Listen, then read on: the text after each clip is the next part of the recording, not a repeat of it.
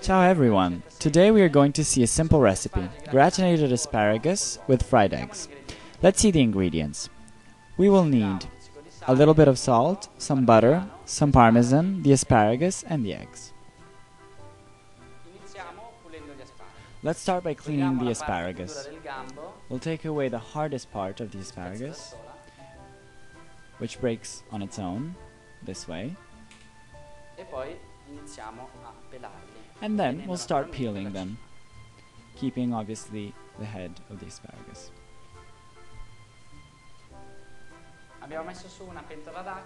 We have put a pot with water, and we're going to put some salt in it because it's boiling. And we'll throw the asparagus. After a while, the asparagus is ready. I've prepared a bowl of water and ice in order for us to mix in really cold water the asparagus. And the asparagus does not oxidate. And they will maintain their color. We'll take the asparagus out of the cold water. As you can see, they're really green, and they're still very crispy. I'll put them on the tin.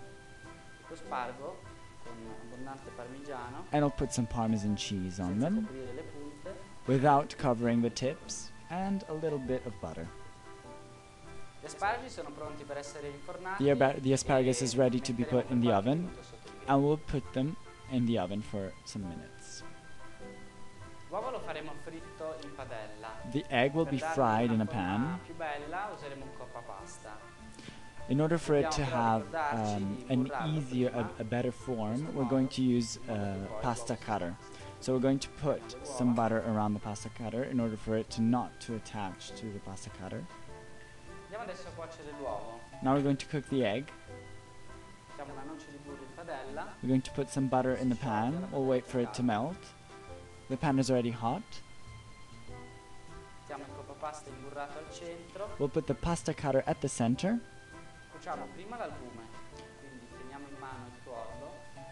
The first thing we're going to cook is the white of the egg. We'll put it in. As it cooks, I'm going to put some holes through it in order for it to not make bubbles. And once it's almost done, I'll put the red in the center. The egg is ready. Some salt. I'll take it out of the fire and put it in the plate.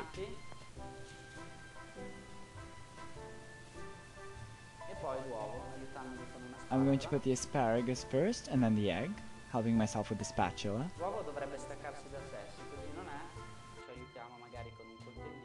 Ok, il piatto è pronto.